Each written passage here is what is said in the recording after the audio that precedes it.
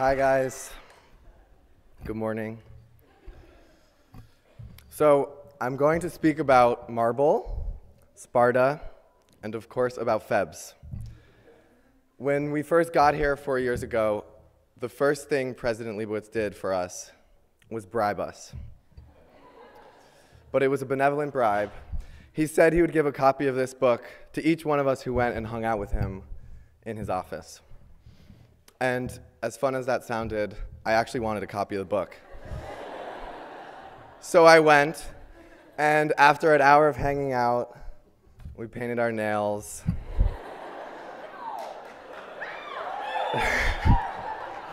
We played princess.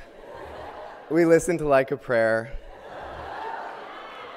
I finally got this book. It's a history of Middlebury College, and it stayed wrapped for 4 years. Until I opened it last week. And now, as a way to gather ourselves in this particular space, nothing more than that, I want to share with you what I learned about this building.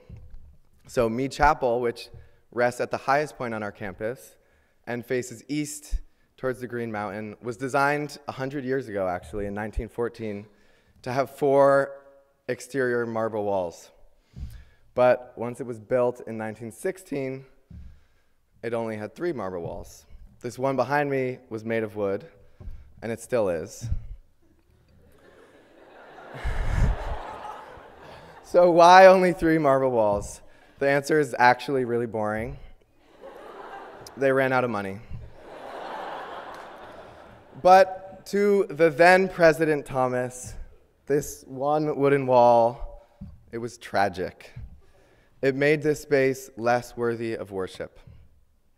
But the marble for the 3 worthy walls likely came from one of the quarries of Redfield Proctor, who is the namesake of our beloved dining hall back there, but also he was in control of 60% of the country's marble production by the 1880s. And these quarries depended upon the labor of thousands of immigrants.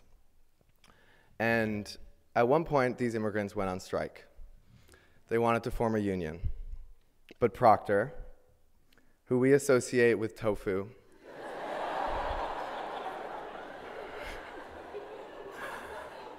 and paninis and chocolate milk, he had his strikebreakers violently attack the workers. And then once he began evicting them from their homes, they decided to go back to work with lower wages and without a union. I know, I'm sorry for being so celebratory. But when I read that, I was like, damn, that one wooden wall is not so bad. I sort of like that one wooden wall.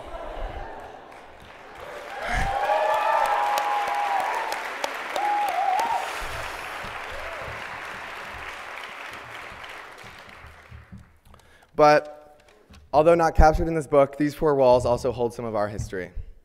It is here where we gathered for convocation 4 years ago and witnessed that raucous ceremony on this stage. It is here where many of us actually met for the first time, or on the steps out front. It is here where our paths crossed on our way to Proctor, the dining hall. Or we met here before we went sledding down the hill. Or we all sat here listening to the Alpenglow concert. You can buy their album online.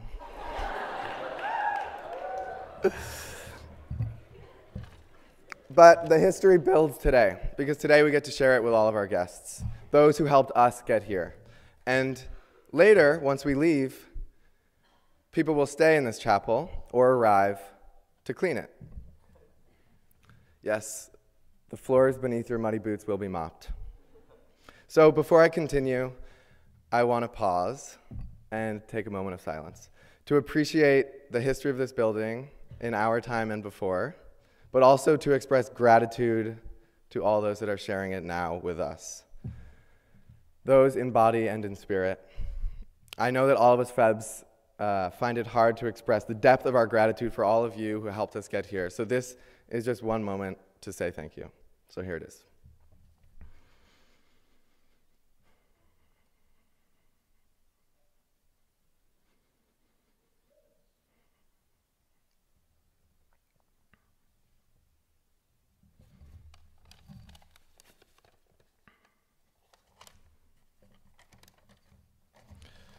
So,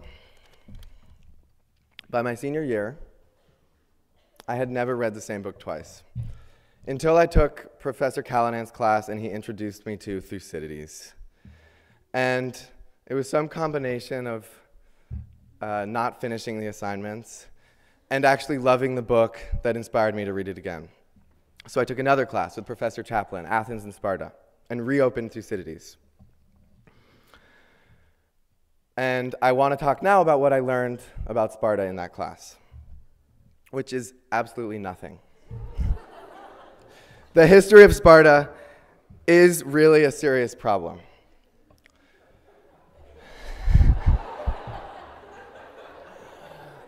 The Spartans inspected each newborn for strength, and if weak, tossed it out to die of exposure.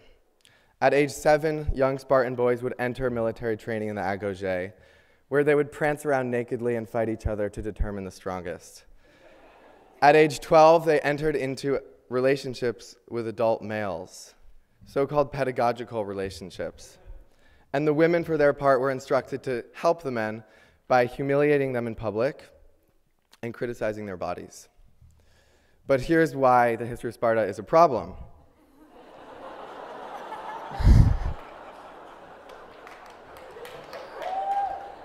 All, some, or probably none of that is actually true. In Sparta, myth and reality mix regularly. In fact, myth actually informed reality. Here's how.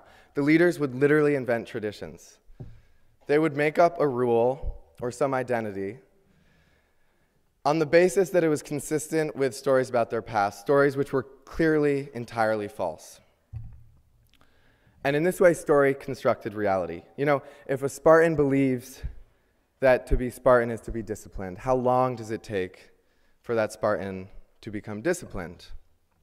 It seems maybe that identity is nothing more than a story we tell ourselves. Now, we Febs, we're not that disciplined.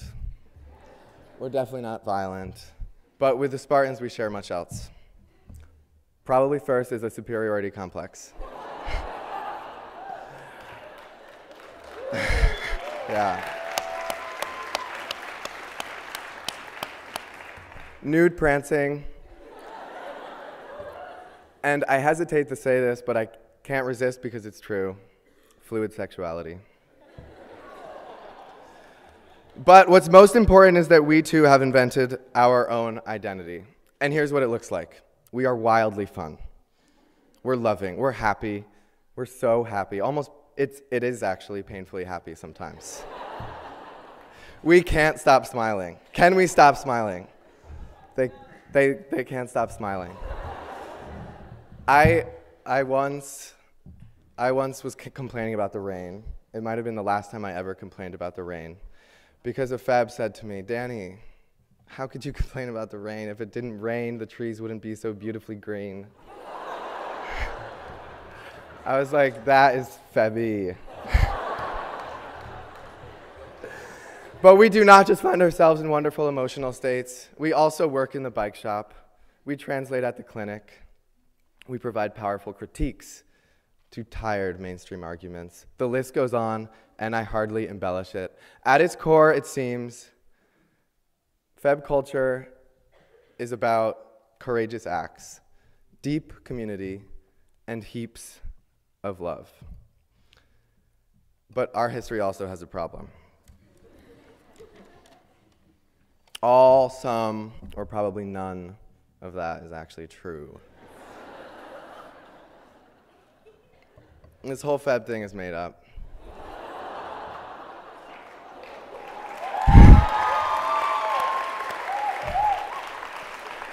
We are no more special, happy, smart than anybody.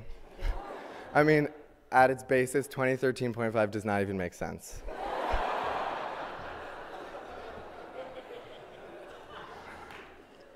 It is a joke. This whole thing, this Feb thing is a joke. Feb culture might as well be a mirage. Nothing more than a story we tell ourselves. But Remarkably for us, that story became our reality. In truth, we are nothing more than 100 students who happened to arrive midway through the year, the result of a fairly uninteresting problem of limited dorm space nearly 40 years ago. But that day we arrived, acting like true Spartans, we decided to believe a story. A story about what it means to be a Feb. And in doing so, we did shape our reality. And to me, this history of Feb culture is liberating, because it suggests that believing in a story is sometimes all we need to shape reality. And we can use this, because it seems that sometimes the hardest thing about getting to a better place or a better world is believing that a better world or a better place exists.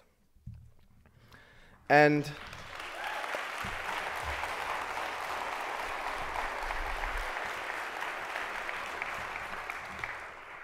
this world we share, we know it's far from perfect. I think it's probably less perfect than library printer 242K. And for the guests, that is seriously bad. We all know this, and I think we all agree that this world needs a little bit of loving. So what do we Febs do? I don't know. I don't know. But I have one idea. Nothing more than what we've done for the past 4 years. When we got here, we boldly decided to believe a story about who we are, about who we could be, and belief in that story was all it took to make it manifest. That story freed us. It freed us to act courageously, to build community, and to love each other unabashedly. Let us do the same out there. Let us believe a story that we already know well. That story where people make cookies for their neighbors. That story where they leave notes for their friends feeling blue. Where they share books and double ride bikes and chase sunsets and cuddle under the stars and know that community is the best resource they have. That story where they dance under the willow trees to celebrate joy and wash away pain. That story where they all feel involved in each other's happiness. And if things go awry, they forgive instead of forget. It's that Feb story, and I know you know that story. That story where dancing always means sweating. Where talking means listening. Where crying means hugging. Where friend means family. That Feb story. Let's keep believing that story. It's that story where people act courageously, where they cherish community, and where they love everyone who comes their way. Let's believe that story even tomorrow, and next week, and next year, and just maybe it will once again become part of our reality. Thank you.